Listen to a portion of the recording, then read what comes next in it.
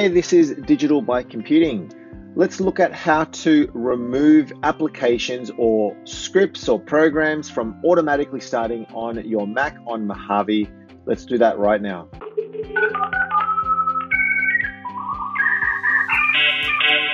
So here we are logged into our Mac. All we need to do is we need to open up System Preferences. So you've got System Preferences by going into the Apple logo and System Preferences.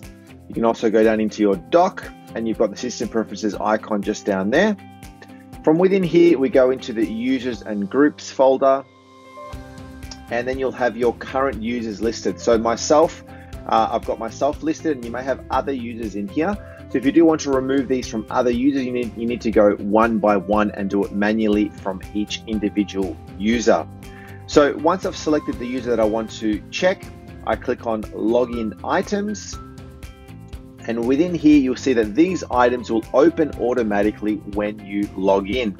So if you don't want any of these programs from opening automatically, you select the program you don't want to be opening and remove. Quite easy.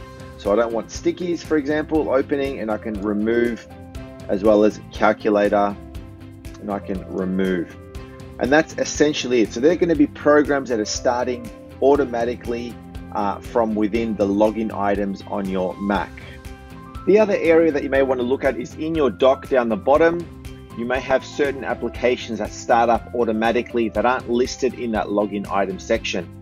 So for example, I know that image capture is opening when I start up my Mac, so I can right click on it and go into options, and you'll see that open at login is ticked. So I literally just untick that, and the same deal with System Preferences that I know is doing the same thing, options, and untick that. So now if I go back into System Preferences, you'll see that open at login is no longer ticked. So that is the simple ways on how to stop programs and applications from starting up automatically on your Mac. Love it if you commented and like my video as well. We'll see you next time. So if you found that video helpful, please like it and subscribe to my channel Digital by Computing just on the button there for more videos.